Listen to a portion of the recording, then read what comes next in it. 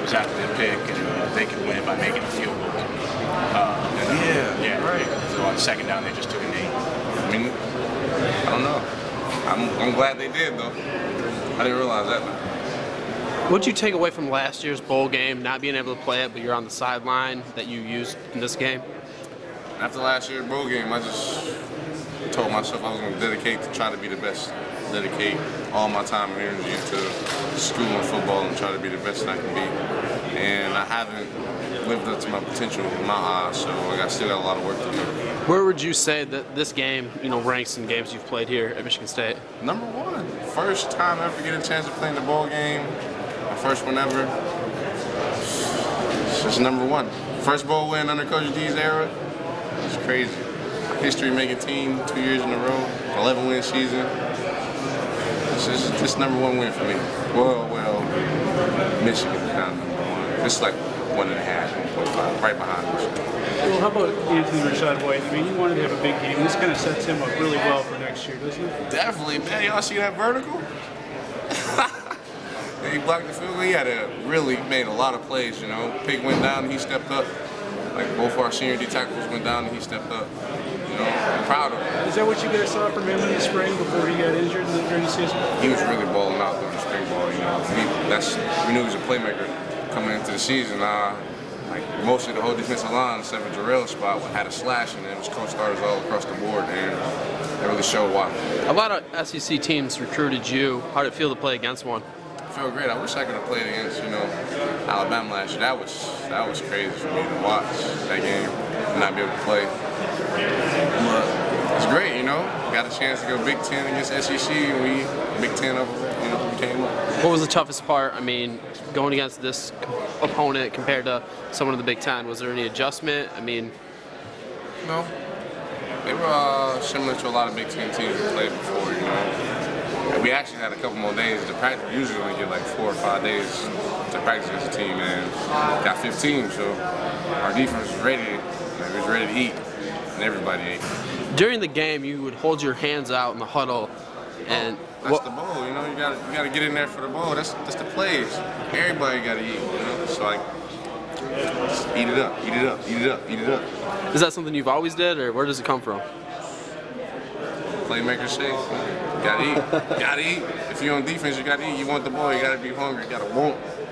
I didn't get too excited. You gotta want the ball. I want to take it away. Parts of it you were feeding your teammates. What's that about? They gotta eat too. I can't be the only one to eat. It's an 11-man game. You gotta do it. William, we talked to you a little bit earlier in the week. It seemed like you were real quiet. Were you buying into the focus that D'Antoni was selling you? Because when you got on the field today, it looked like they just couldn't stop you. Yeah, man. I listen to everything Coach D'Antoni will tell me. That's one of the biggest role models I got right now is Coach D. And I respect everything that he says. And he said, focus up. I focused up. Read the game plan. I read the game plan and practiced hard. And I came out and showed. Felt like you were living in the backfield today. Did you see something in a matchup, or was there somebody that you were taking advantage of? What was working so well for you today? Had a great defensive coordinator, The game plan was sick. Everybody made a stop in the backfield. They said 15 tackles for loss. And then last one, I got to ask you about this. D'Antonio walked out of the press conference with the Muhammad Ali speech. Is that something you guys asked him to do, or? Yeah, we was doing something new. We chopped down some trees, wrestled alligator. We did all that. Okay, great. Thanks, William. Who actually wrestled the alligator? Oh man, this one guy, that was crazy. He really went to wrestle the alligator. That was nuts. He got bit though, but kept going. Got it. You kind of dedicated the season to your grandmother. Walking away from today, I got really emotional at the end of the game. I did dedicate this to my grandma. I didn't play last time in my last bowl game, so she really couldn't watch me play. She watched the game, but she couldn't watch me play. So, and it wasn't too far from today that she passed away. A few days away from now. Towards the end of the game, you said you're a little down, but you got that, critical sack. How much do you think thinking about her kind of factored in, getting after the quarterback right there? I knew she was watching. I don't know how I got that sack. I'm going to just give it to her. Yeah. I'd rather not talk about it. How would you evaluate your performance overall today? B+.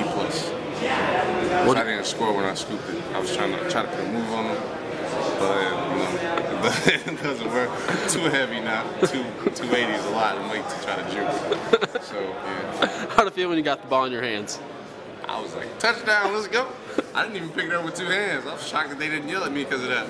I looked down at the ball, grabbed it, turned and tried to go. But yeah, they didn't get it. It was fun. What's next for you, Will? Winter conditions. Winter conditions. Ooh-wee. Yeah, boy. What? We gonna celebrate this win then? Go ahead.